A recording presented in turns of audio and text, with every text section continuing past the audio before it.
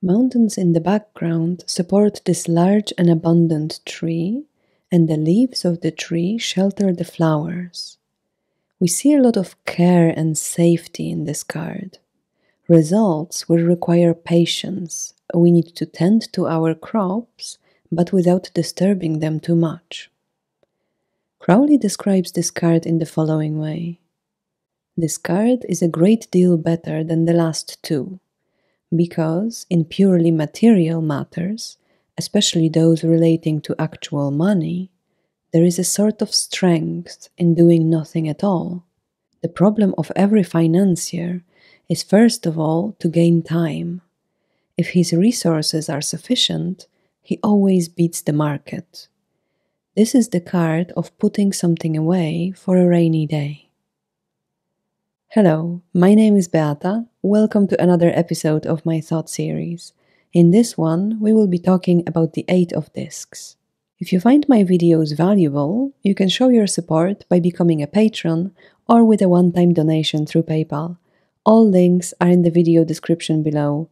Thank you very much for considering this. Your support will allow me to continue making these videos for you. Okay, let's get back to the 8 of Discs now. The tree that we can see in this card has 8 flowers. Each of the flowers has 5 petals, and there are also 5 swirls inside the flowers. And these swirls remind us a bit of the moving elements in the center of the Ace of Discs. 5 times 8 gives us 40, and this is a very sacred number, quite in tune, as we will see, with the meaning of this card. Agrippa tells us that according to theologians, everything with this number did not happen without hidden and mysterious properties. And it seems to be the number that denotes the passage of an appropriate amount of time for something to come to fruition. In the Bible, Noah waited for 40 days after the flood before he released a raven. Hebrew people lived in the desert for 40 years. Moses spent 40 days and 40 nights on Mount Sinai. Christ was carried in the womb of Mary for 40 weeks, and it was after 40 days from his resurrection that he ascended to heaven. And he also fasted for 40 days in the desert. It's also interesting that in some cultures it's believed that the ghost will linger near the place where the person has died for 40 days. And usually special prayers or a mass is offered at the end of this period to help escort the soul into the afterlife. So we see here that in the energy of this card, things can't be rushed. There is a period of time that needs to pass. It can be compared to the process of planting a seed. We have to wait patiently before we see any green shots poking through the soil. And we also need to have faith in the process and trust that what we have done will bring us desired results. We also have another nod to geomancy here, like in the previous card, the 7 of Discs. Crowley describes it in the following way. The 8 of Discs represents the geomantic figure Populus, which is an easygoing figure and at the same time stable. One thinks of Queen Victoria's time, of a man who is something in the city, rolling up to town with Albert the Good, advertised by his watch chain and his frock coat. On the surface he is very affable, but he is nobody's fool. Populus in geomancy denotes people or a congregation. And in the quote we have a description of a man that has some wealth and he has a good position in the society. He's quite approachable and kind, but he is also smart and he knows how to conduct his business so that he is not taken advantage of. This card is associated with the 8 Sephira Hod, connected to Mercury and color orange. Hod is our intellect and the refinement of mind, so it's very much in tune with the suit of Discs. Crowley says that it signifies intelligence lovingly applied to material matters, especially those of the agriculturalist, the artificer, and the engineer. So we see here that the material energy of discs gives something solid for the intellect to work on. We are now in the first decan of Virgo, and the time frame associated with this decan is from the 23rd of August until the 1st of September. And this decan is ruled by the Sun. The energy of the Sun will emphasize Virgo qualities in this card and give us much needed stability.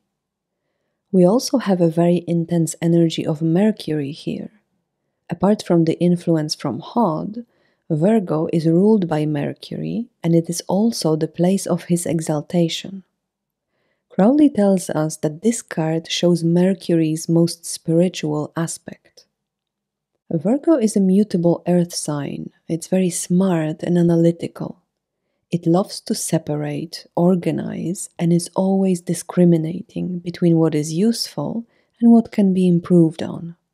It's often a bit too focused on the small details, and their perfectionism can lead them to be quite self-critical. They have good intentions, though, and they just want to make everything better. There can be an obsession here with trying to fix everything. This energy very often creates people who will have unmatched technical proficiency in their field, whether it will be music, engineering, or even surgery. Virgo is also very good with multiplying money. It can make a very good investor. There is an emphasis here on analyzing and continually optimizing.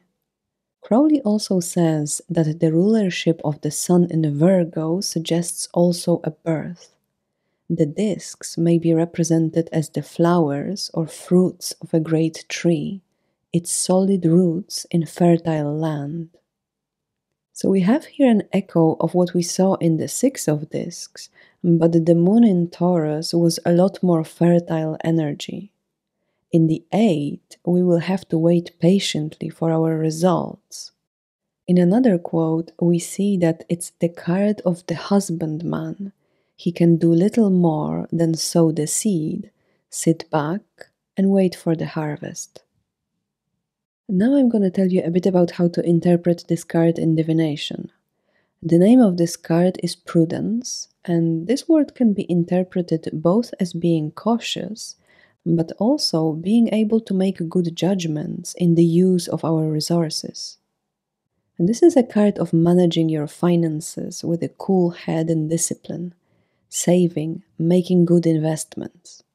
We have an eye for the long term here. We are definitely giving a pass to any get-rich-quick schemes. Here we are carefully considering our options, and we are making wise and informed choices. If we are looking simply for a financial gain, this card will show us that the immediate results will be quite poor.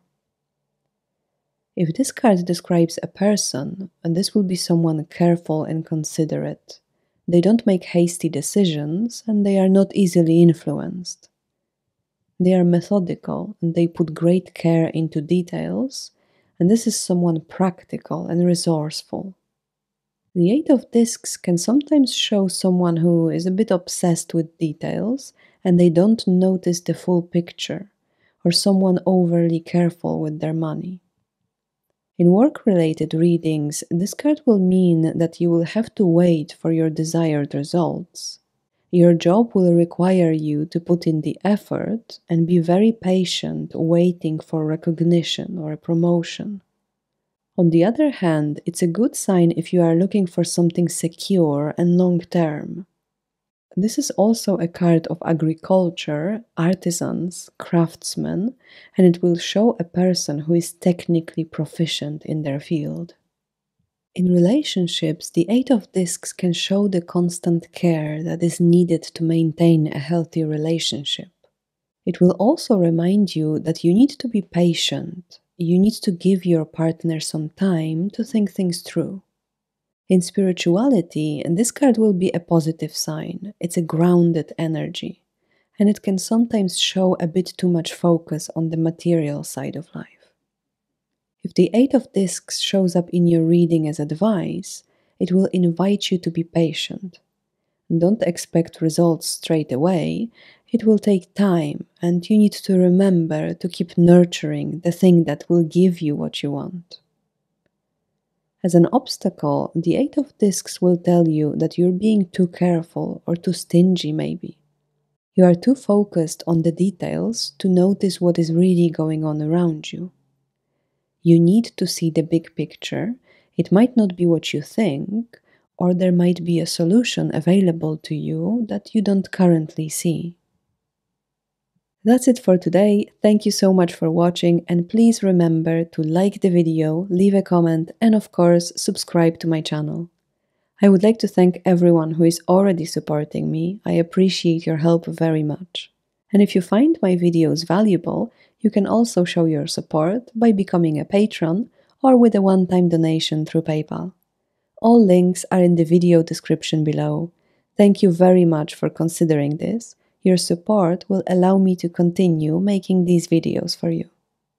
Once again, thank you all for today, and I will see you in the next video about the Nine of Discs very soon. Thank you. Bye.